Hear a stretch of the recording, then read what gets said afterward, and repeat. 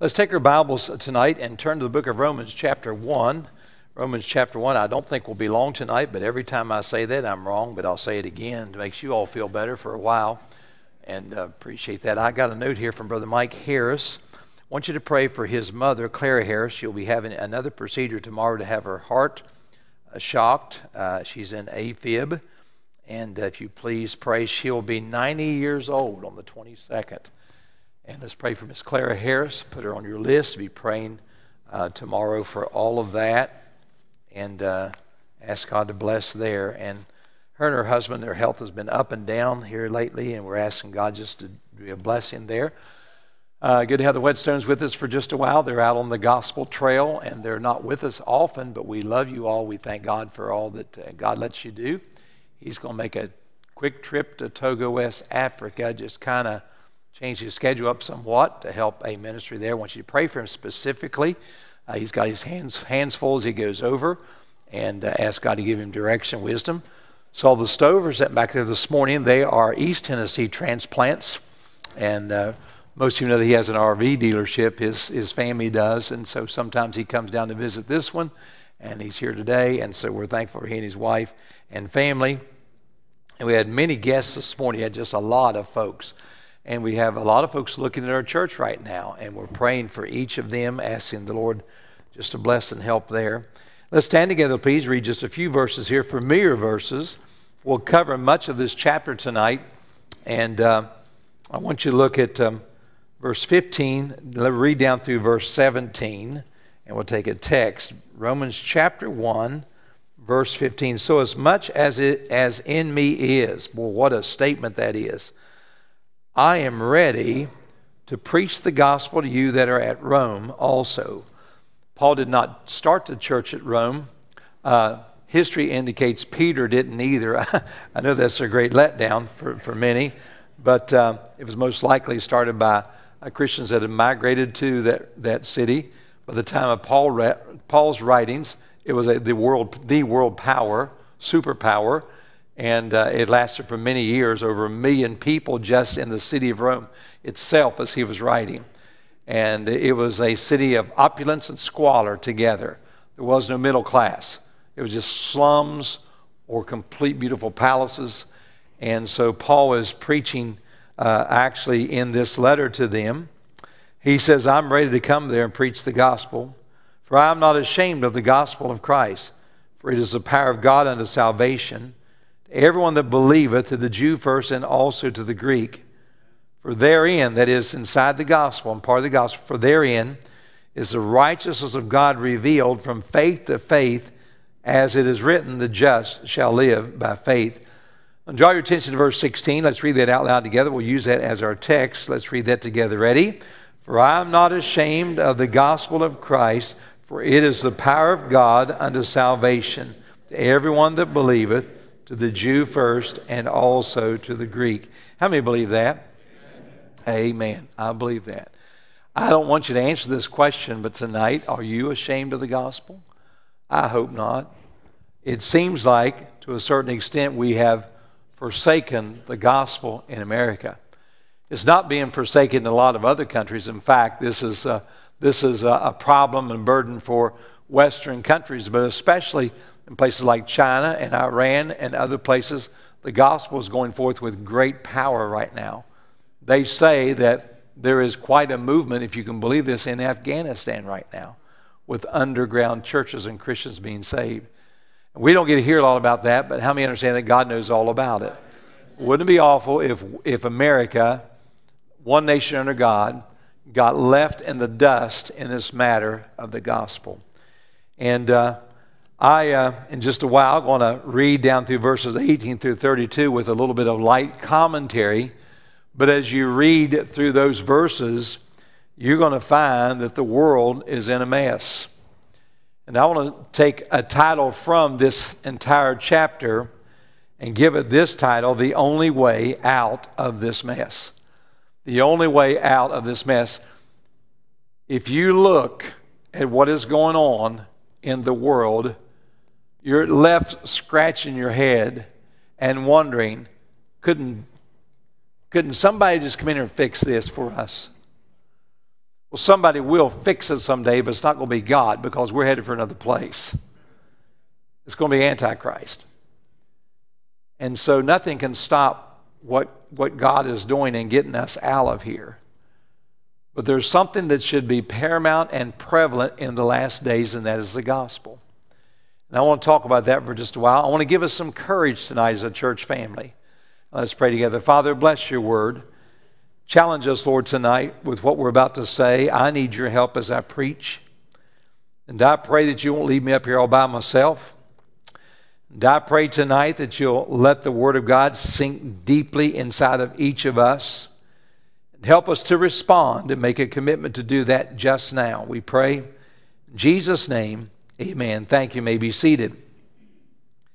I'll not go into all of the problems in the world today because I'm trying to move away from that to a certain extent.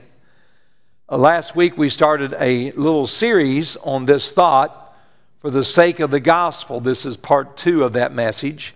I used the text where this statement came from the lips of our Lord and Savior, Jesus Christ, in Mark chapter 8 and verse 36. For whosoever will save his life shall lose it, but whosoever shall lose his life for my sake and the gospel's, the same shall save it. And I tried to preach a message entitled Some Things We Should Do for the Gospel's Sake and Why. And I made this quick definition of that word sake. And here it is again. The word sake means for the purpose of, in the interest of, in order to achieve or preserve, to participate out of consideration for or in order to help another. And that another is the Lord Jesus Christ. And he says, could you not share the gospel for my sake and for the sake of others and the gospel's sake? So Jesus, in Mark 8, was pleading with his disciples to take the gospel to the ends of the earth for his sake. It appears to me, and not just me, to many other preachers and writers, it appears to me that we are coming, in fact, to the end of the age. Boy, is it ever a mess. The Bible predicted this, that in the last days that men should wax worse and worse. In the last days there would be perilous times.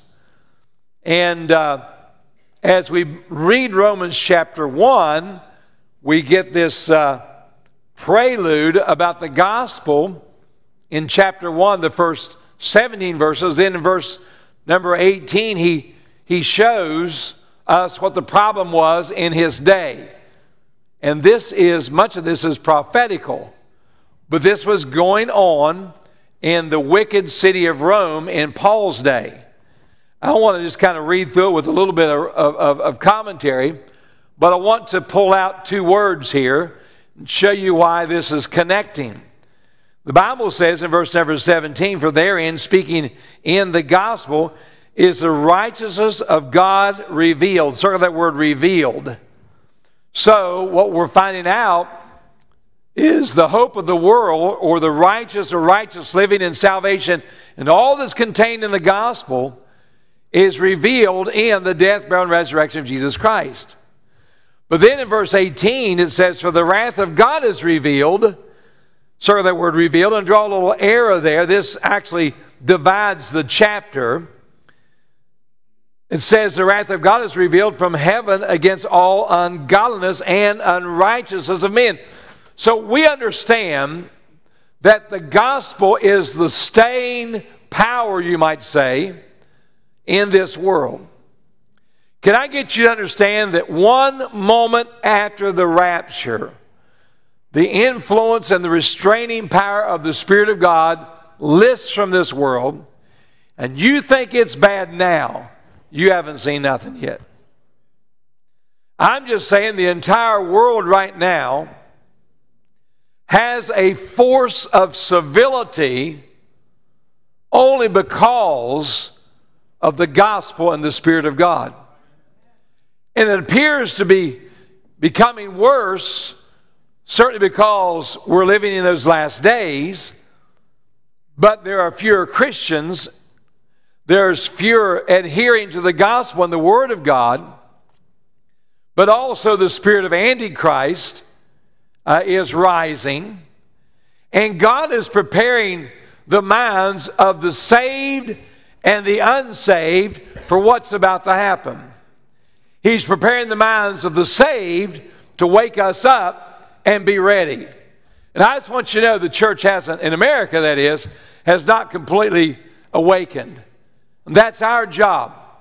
Not just my job as your pastor. That's your job to stir yourself up and wake yourself up.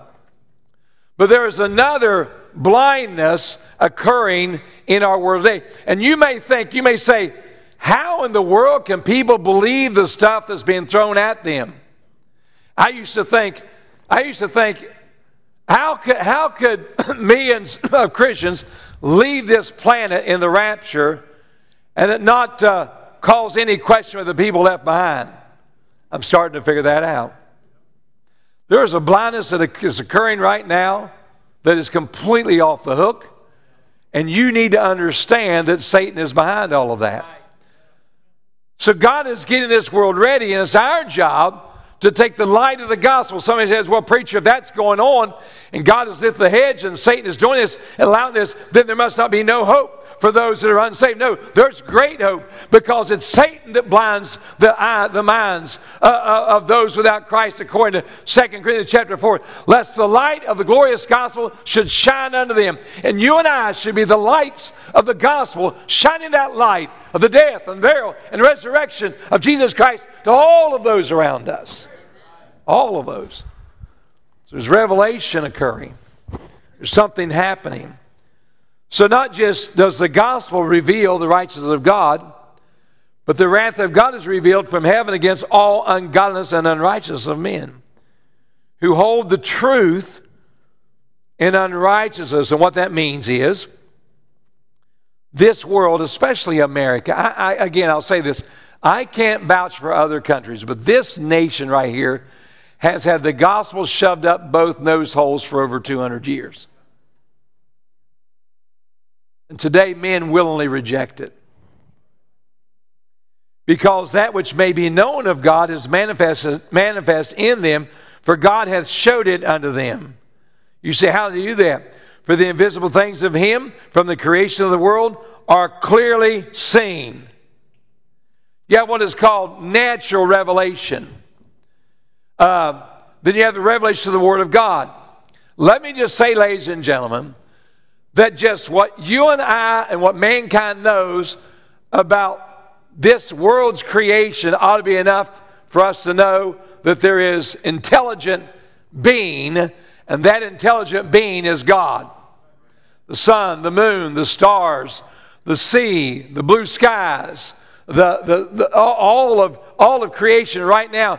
You and I are seeing the beauty of creation splash before our very eyes, and the intricacy of the body and all those things. All of it points to the fact that this world was not created out of some explosion. This world was created by Almighty God.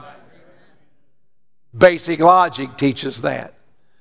But also you and I have the Word of God that tells us who the Creator is. And the Creator is God, and that's throughout the Bible. And so the Bible says that it's clearly seen, being understood by the things that are made, verse 20, even His eternal power and Godhead, so that they are without excuse. I was preaching this morning about the gospel, and I understand that on Sunday mornings, this place is filled with guests. And I got to dawn on me that maybe some had not been in a service where there was an invitation given in a long time. You understand that a lot of churches, they do not give invitations. You understand that? You're used to coming to this church all the time, and there's many places around right here in our city. They don't give people a chance to respond. As long as I'm your pastor, we'll always give people a chance to respond. But then I got to thinking about, preaching on the love of God. Now, you and I know that God is love. How many of y'all understand God is love? God has given us this age of grace for men, women, boys, and girls to get saved. And then I turn around and talk about hell. The average person said, wait, time out. If God is a God of love, how in the world would He ever send a person to hell? So if you listen to me this morning, I chimed in a little bit of theology that hell was made for the devil and his angels. That's what the Bible says. And I know that wasn't enough for a lot of people there, but I'm trying to be sensitive to my audience Sunday morning. And I throw that out there, but I want to tell you that should understand the Scriptures, what the Bible says here. The Bible says that we have seen all these things in verse 20, so that they are without excuse. The truth of it is, it doesn't matter how reprobate a person can become, God in some way has revealed himself to that person. Even in foreign countries, they understand that there's something that's bigger than them. That's why they have some form of worship. I move on. Because that, when they knew God, they glorified him not as God, neither were thankful, but became vain in their imaginations, and their foolish heart was darkened. Professing themselves to be wise, they became fools. Watch this now. And changed the glory of the uncorruptible God into an image made like to corruptible man, and to birds, and to four-footed beasts, and creeping things. You ought to write in your Bible, idols. So when man got this natural revelation of the sun, the moon, the stars, the earth, and all of this, the animals and so forth, instead of attributing all of that power and worth to God and worship to God, then they made animals.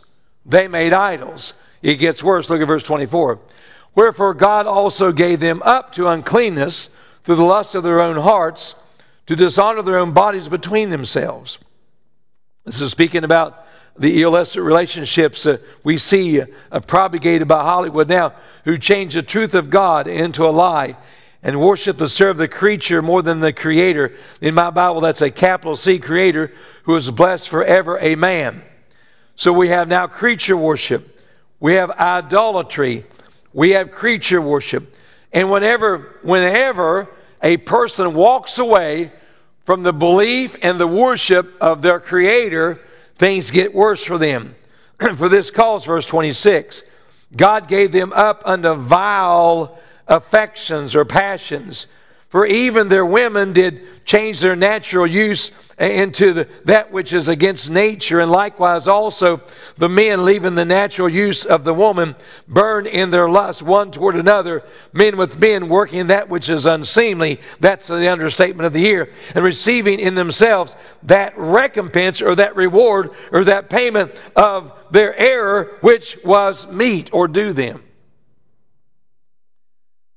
I preached several times in the last 2 weeks, and so I don't know where I've said this, and I probably said it here, and if I did, I apologize. But right now, I was told that in California right now, there are 52 different genders that you can have placed on your birth certificate.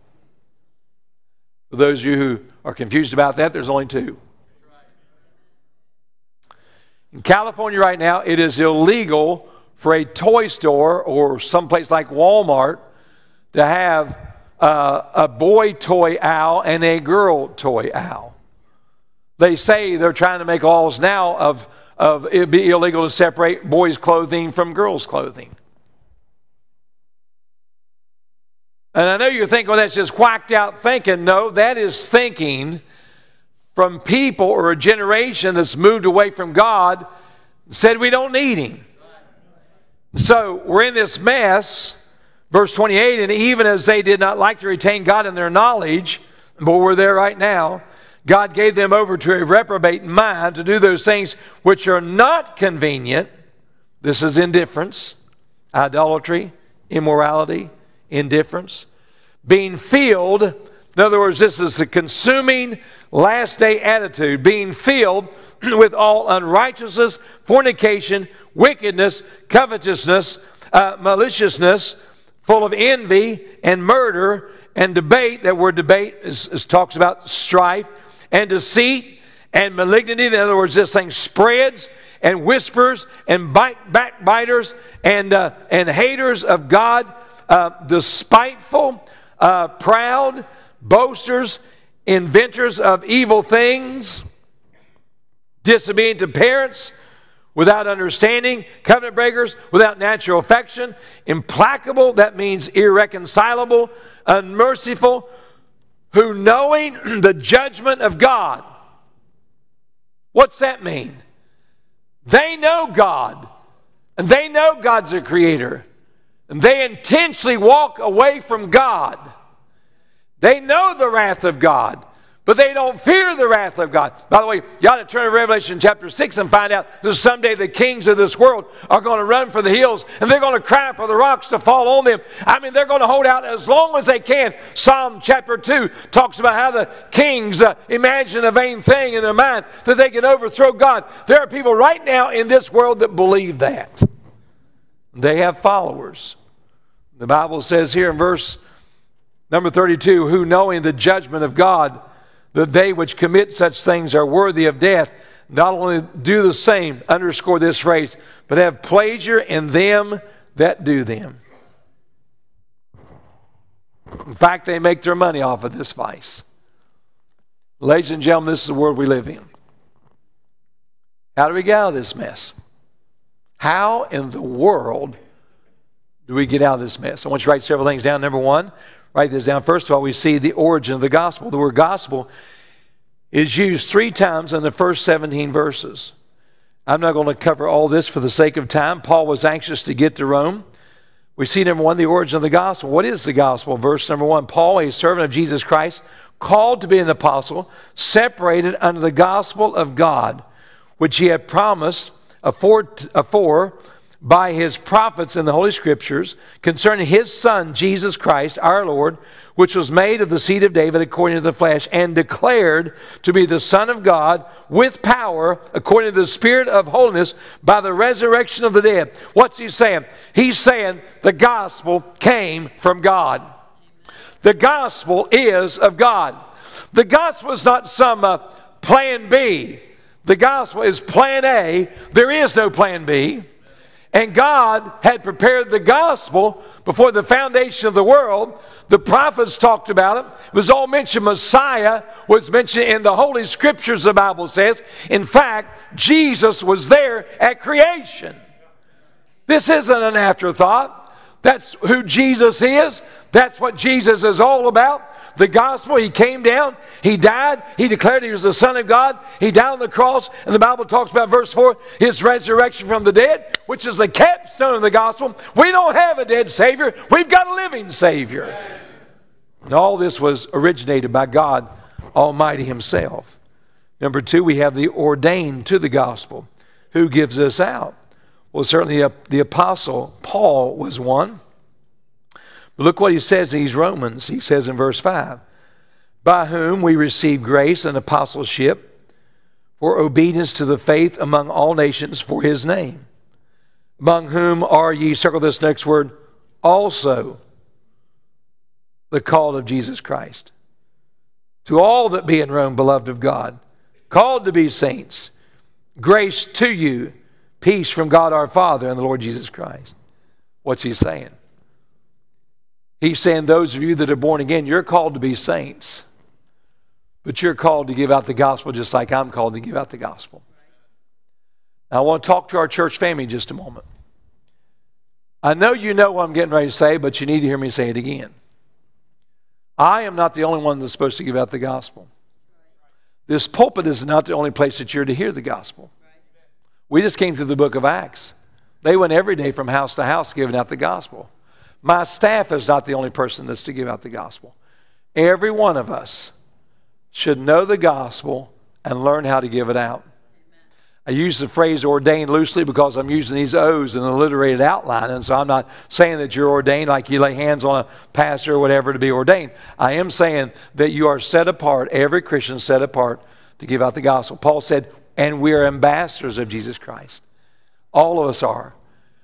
And so it wasn't just the apostle, but all the saved were to be obedient to give out the gospel. Watch how he explains it. Verse 5, he says, for him, that is, for the obedience to the faith among all nations for his name.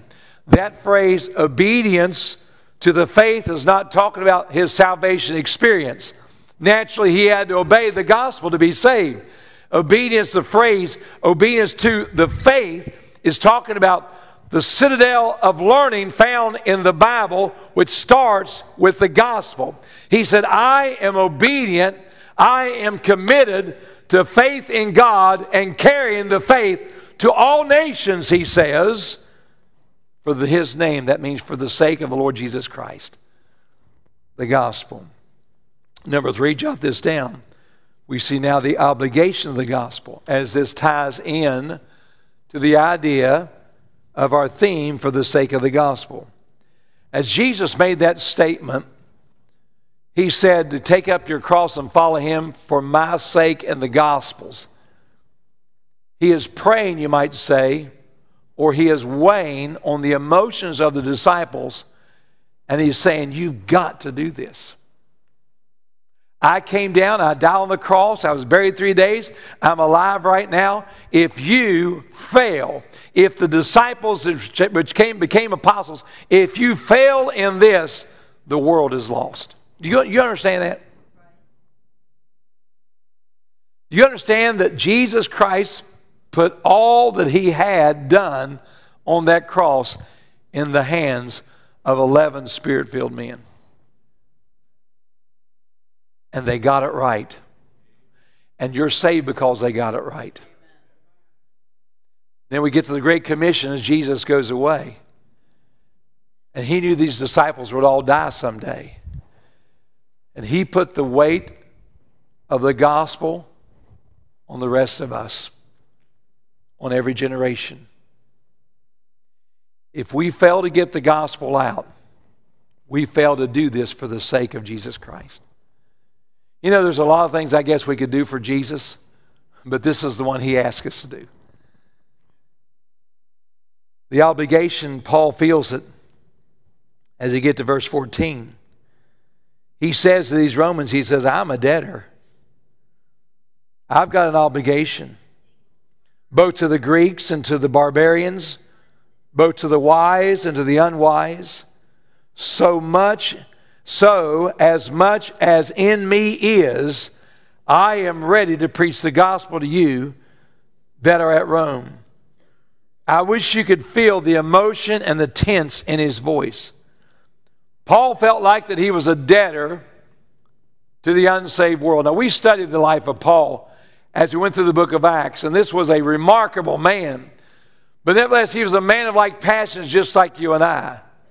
And he came to the place as he wrote these Romans, as he considered coming to that vast empire, city, capital city of the whole world. He thought about this. He thought about if this church right there in Rome could see revival, if this church would get excited about the gospel, if I could get there and fire them up about the gospel, they could turn this world upside down because of their locality and their geographical position.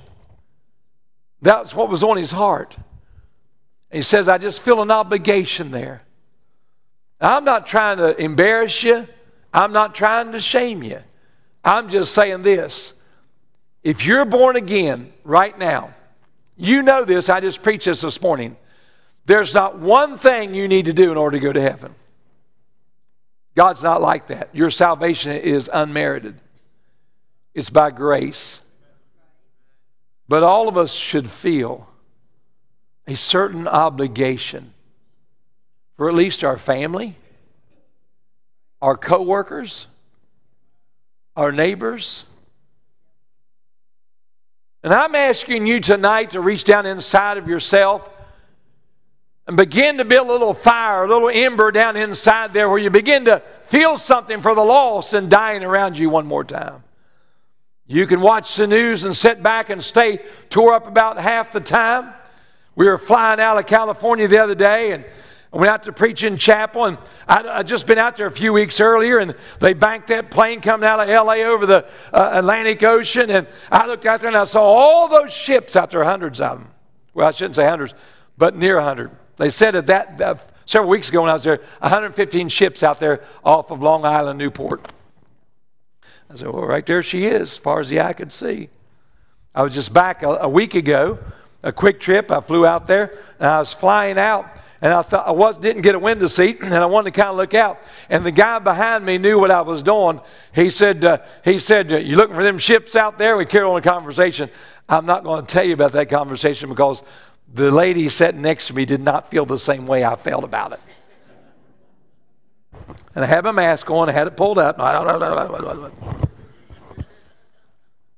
But there's all still there. And you know what? There's not one thing you can do about it. Well, my Christmas presents, I've got a family member's got a tractor on one of those things. We got a guy in the church that's got a four-wheeler on one of those ships out there. Well, my wife was telling my brother-in-law back in West Virginia, my brother Bill lives back home. He's got a farm. He's as redneck as you're going to get. He said, I'll tell you what, Mila. He said, I've got a notion to just hop in my truck, drive out there. I can run them cranes. We'll just get them ships unloaded. And he meant it. But he's not going to do that. There's not one thing you can do about it. There's not one thing you can do about all the junk that's going on in this world right here other than vote right. I guess we could start there. But the best thing you can do is feel an obligation like never before down inside of you to give out the gospel with power.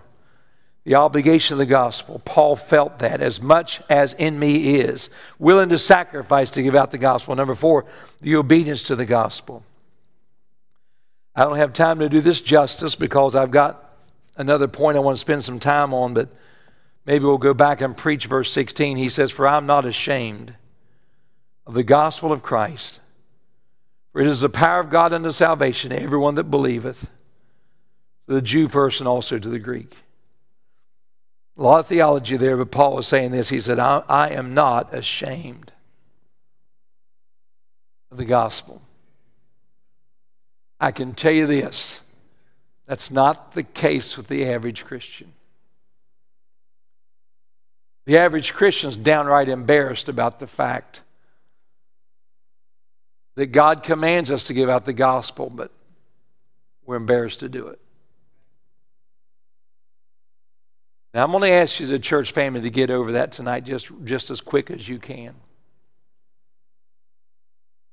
I don't think you understand just how powerful the gospel is. The Bible says that it has so much power, this phrase, the death, burial, and resurrection, the Bible says here that if you believe that, then that power is exercised, that person is converted and born again. Regeneration takes place. The Spirit of God comes inside. Their name is in the book of heaven. There's just so much that goes on right there. Immediately when somebody prays and trusts Christ as Savior, and ladies and gentlemen, there was a day that you did that, and you felt that in your life when God took you and changed you. Everybody deserves to hear it. It's not saying the gospel doesn't have power if somebody doesn't believe, but it is saying that if a person does believe, immediately it's witnessed. It is the power of God unto salvation to everyone that believeth.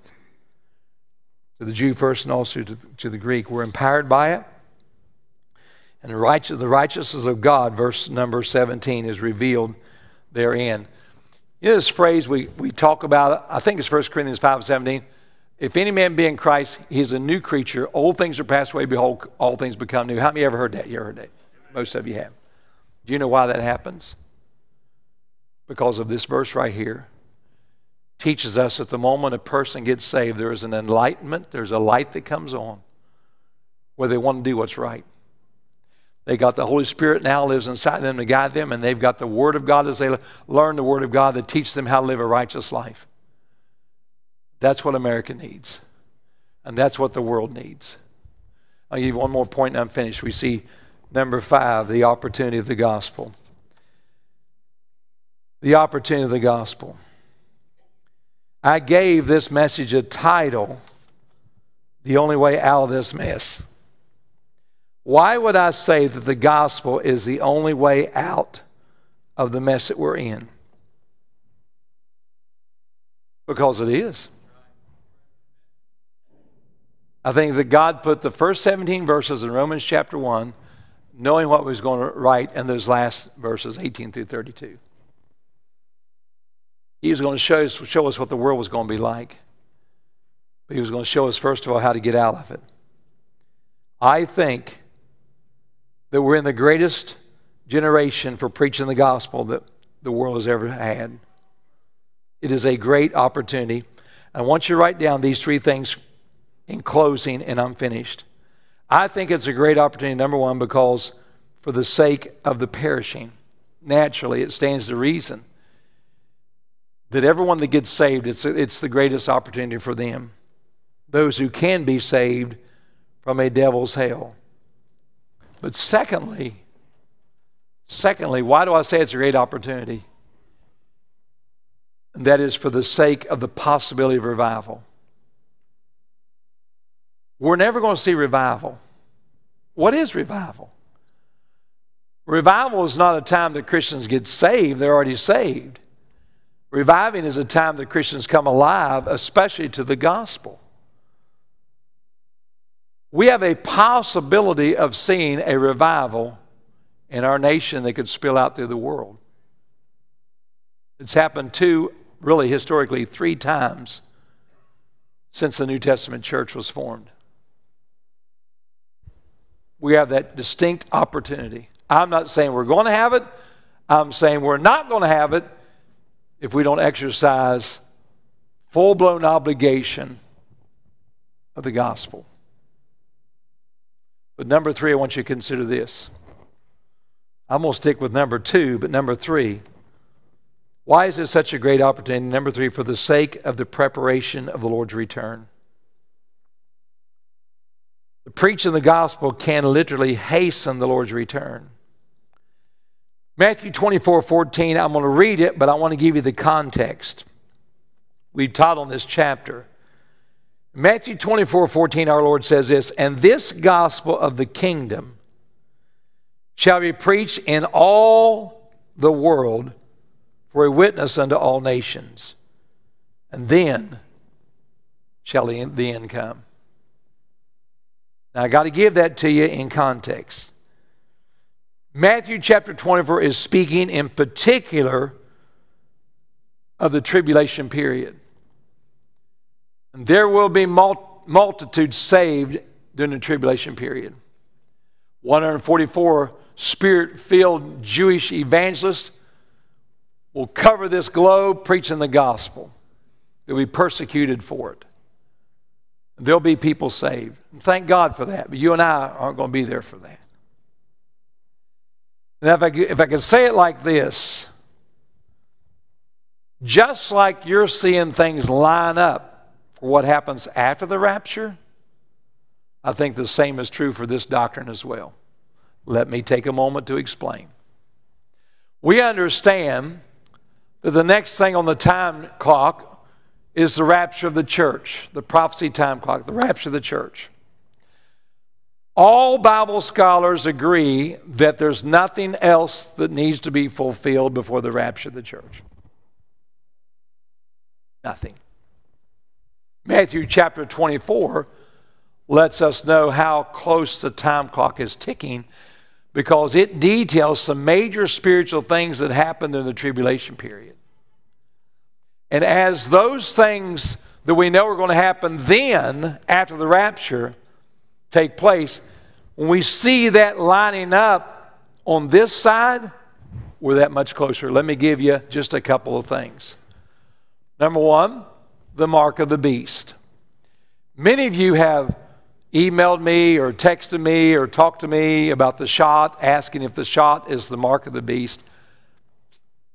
As I understand the mark of the beast, that cannot be revealed until Antichrist is revealed. So you're going to be okay on that part of it. But I'll tell you what every one of us are seeing.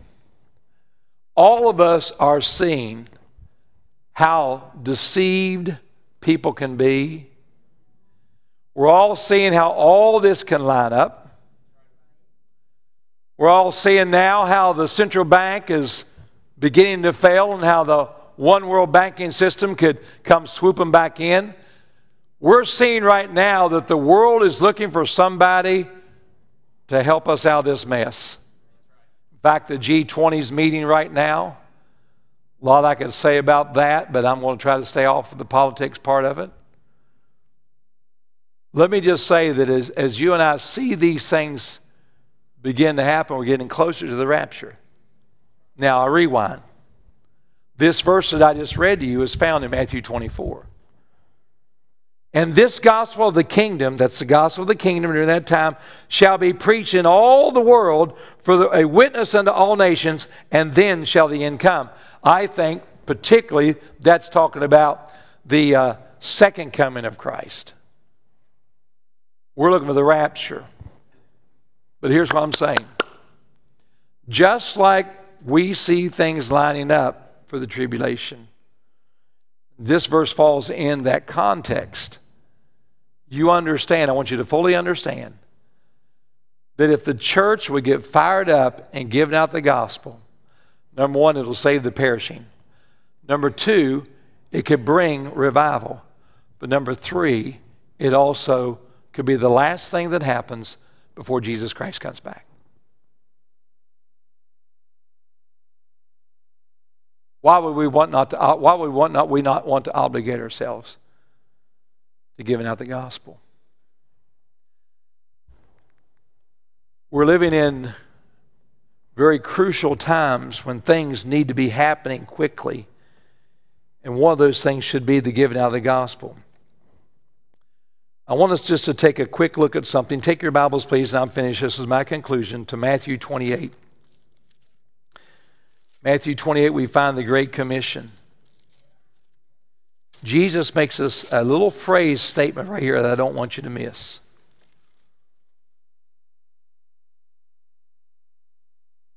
His last words, verse 18, Matthew 28. "And Jesus came and spake unto them, saying, All power is given unto me in heaven and in earth. Go ye therefore and teach all nations, baptizing them in the name of the Father and of the Son and of the Holy Ghost. Teach them to observe all things whatsoever I have commanded you. And lo, I'm with you always." Let's read this last phrase together. Ready? "Even unto the end of the world. Amen." Why do you say that? Because there's going to come a time when this world's going to come to an end. And there's going to come a time when the gospel will not be given out again. I believe that nothing can stop the wheels of prophecy. But I also believe that the gospel is our victor's cry. What it's all about. The gospel. Let's just take it personally. How are you going to get out of this mess? How are you going to get out of it? If everything begins to close in on us, how are you going to get out of it? I'll tell you how I'm going to get out of it, preacher. I got me a gun and bullets, and I've got a generator, and I've got water, and I've got all this stuff, and I'm going to shoot squirrels, and I'm going to do all that. No, no, no. I'm asking you how you're going to get out of this thing. How are you going to get out of this world? How are you going to get to heaven? Because if you think you can hold out and you don't believe in the rapture and you're going to go through the tribulation period, trust me, they'll hunt you down, they'll find you. Don't worry about that. Oh, yeah. I'm going to tell you how you're going to get out of it.